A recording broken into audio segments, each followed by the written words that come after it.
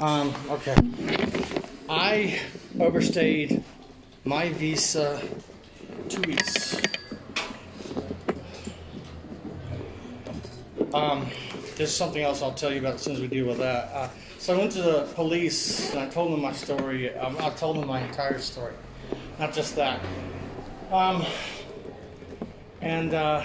had problems with my heart. I had to go to the hospital, get medicine for my heart. So I fly to Bogota on June 2nd from Quito to Bogota. And they said, just come here. But you need to come here or no? Yeah, they said I need to come here, yeah. Let me know. Yeah. Here, I'll show you my visa. See, it's 2 weeks approximately. Or 13 days.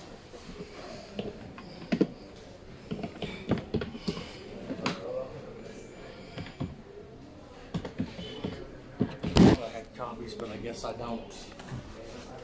I kept them in my other. Just basically medical records, prescriptions, and stuff like that.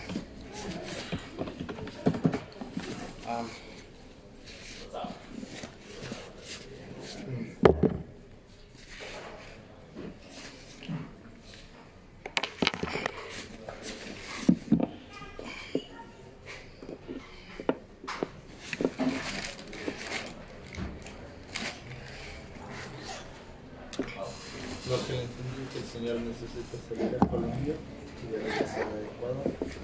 Va a salir el 2 de junio, pero ingresó al país antes del 3 de septiembre. No va a tener que. Ingresó al país en febrero. Ya está excedido. Pregúntale cuando piensas de salir a Colombia y de regresar. Gracias. June 2nd, I fly to Bogota. Why? Why? I have to go to Hong Kong and then Beijing. But after you fly to Bogota, you cannot come back to Ecuador. For how long? 9 months. 9 months, okay. Or if you get a visa, you can come before that date. Just go to your embassy and get a visa? Yeah. Tourism visa or something like that. Okay. Well, I have medical reasons why I had to stay because of my heart.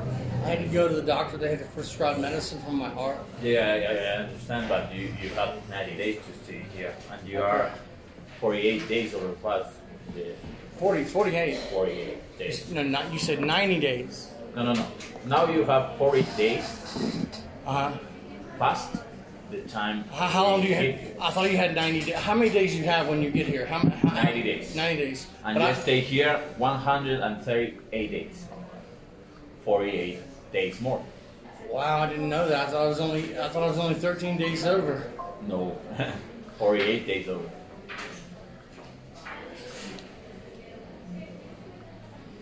When you are going to fly, yeah. Someone like us are going to say you that you are not able to come back to Ecuador in 9 months, or if you have okay. I have another story. You speak in English. I'm a whistleblower. Blew the whistle. Used to work for U.S. Department of Defense and the Federal Emergency Management Agency in America. Been interviewed by Discovery Channel, etc. Well, the Ecuadorean Military Intelligencia and a military base interviewed me. Called the police. Told the police take me immediately to immigration and let this man apply for asylum and humanitarian protection. This was over 2 months ago. The police never came to take me back. They brought me here on a Saturday. They said it was closed. They brought me here. And then they took me to another place near Mariscal. And they said it was closed. But that's a lie because there's still a receiving process on the weekends. That was a lie, I found out. Okay, so the point is, after military intelligence interviewed me and told the police put me in the police car and said, okay, we'll escort you to immigration. Because the Ecuadorian Military Intelligence I told them I fear for my life, and they said, you take him, you go with him, you don't drop him off, you stay with him. And then you take him to his hotel and you watch him. Well,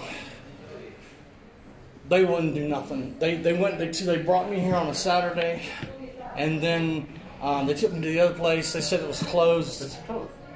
Yes, but there was still a receiving process on the weekends. But in any event, here's the point. According to the United Nations Convention for Refugees, there has to be a receiving process. Yeah. Yeah, right. Even on the weekends when people come. But you have to go to the refugee.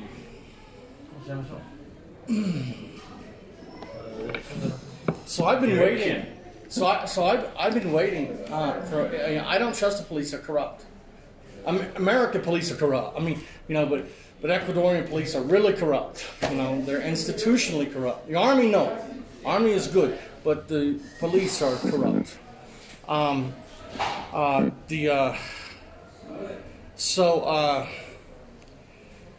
That's what I looked at on the news. Yeah. Okay, so I don't trust them. So I came back down here and it was closed again. So now I'm forced to leave the country because Ecuadorian police didn't do what military intelligence told them to do, and that was to make sure that I was able to apply for humanitarian protection and asylum. You can do it. There's no problem. I can do that. Okay. But I don't know if you want to do that. You didn't come to the refugee protection administration. You didn't go there. Yes, no one told me the location.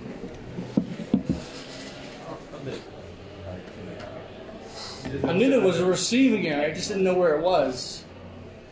This is the 10 de Agosto Avenue and Colón Avenue. Carrión Avenue. Near Mariscal. Near what? Near Mariscal. Ahí la Mariscal. No. Near or around the Ministerio de Relaciones Exteriores, Foreign Affairs. Why did police wait 2 months not to help me? I don't know. Really, I don't know.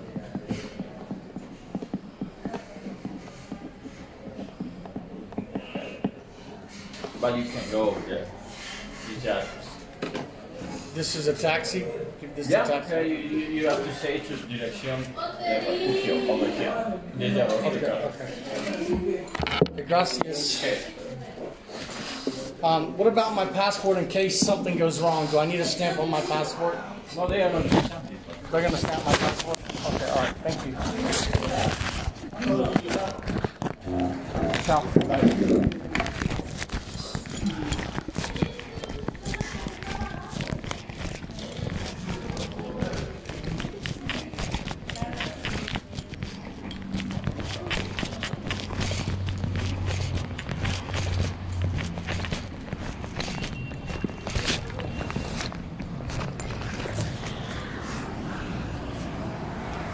This is Brian 2 in